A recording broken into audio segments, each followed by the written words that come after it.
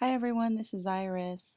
What if I told you that I have a ridiculously easy hairdo that was inspired by Christina Aguilera from the movie Burlesque?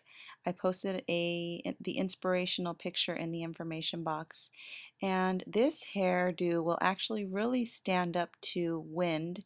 And the secret to this entire hair look is actually the ionic technology from the flat iron that I used. It really smooths out the hair and the cuticle, and it just helps prevent the frizz as my hair goes through the wind. And so I'm just going to show you guys what my hair was like when I was outside and it was nice, cold, and windy. And once I came inside the house and kind of like took my hoodie off and checked my hair, I couldn't believe how perfect it was, really. I mean, after all it went through. And here's a demo of that. And so what I used is the Babyliss Nano Flat Iron. There is a $20 off coupon code if you buy both the flat iron and this little travel dryer. Course that I did is I straightened all of my hair, but in this case with this particular hairstyle I didn't make my hair perfectly straight. I just kind of went over all of these little sections with the flat iron, making sure to smooth my hair rather than straighten it or make it completely flat.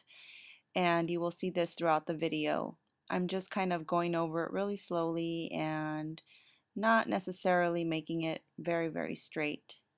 Then I'm starting to take larger sections because the plates are made of titanium and they're actually very smooth, and so my hair just kind of started gliding in between the plates very smoothly. And so I just thought, you know what, I'm just going to take larger sections because this isn't a very neat look.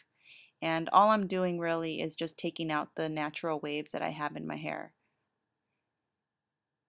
And yes, like I said, I am using larger sections. If you prefer, you can do smaller sections for more precisely straightened hair. But for this look, all I wanted to do again is just smooth it out. It is a ridiculously easy style to put together, and I really like the way that it looks and feels when you're all bundled up with like a scarf and big jacket or even a hat or a hoodie. And right in the back, I just kind of smoothing it out, making sure that it's going to look really pretty once I put it in a ponytail. And this will be no matter what side I choose to put my ponytail in. So I have just a few more little waves to get to before I can go ahead and start to put my ponytail together. Now you're just going to choose which side you want your ponytail to be. It's completely up to you. You want to just kind of check either side before you tie it down. And then right when you, before you decide to tie it down, and you're going to take a couple of sections from the front. This is especially great if you have like layered hair or you have shorter bangs in the front. And then you're going to go ahead and loosely tie your side ponytail and then go ahead and bring down those bangs, and you're just going to kind of do a flippy do on each side. I had to go over it one more time because I kind of messed up right there in the first swipe. And do the same thing on the other side. Got to kind of angle your arm a different direction to get it right. And then right at the ponytail, you can start adding like little waves and curls. Now the reason why I chose to do this after is because I want the waves and curls to kind of fall on top of my ponytail. Because if you do it before and then you gather your hair into a ponytail, it kind of messes up the order that you had the curls in. So this will definitely make them fall much neater on top of your ponytail, and it looks like it was kind of on purpose.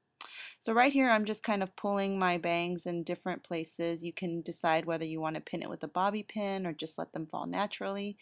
I'm putting on my big bulky jacket and my big scarf just so that you guys can see what it looks like when I'm all bundled up with this cute ponytail. And then I decided, you know what, I'm going to add a few more little waves to my hair. Not really a lot.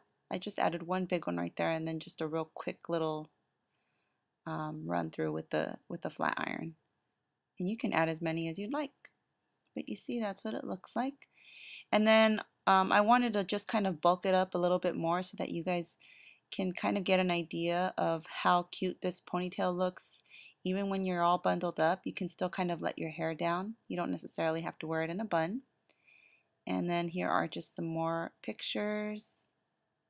I think it really falls very beautifully with a scarf and a big jacket. So I hope that you guys have been inspired, and thank you guys so much for watching.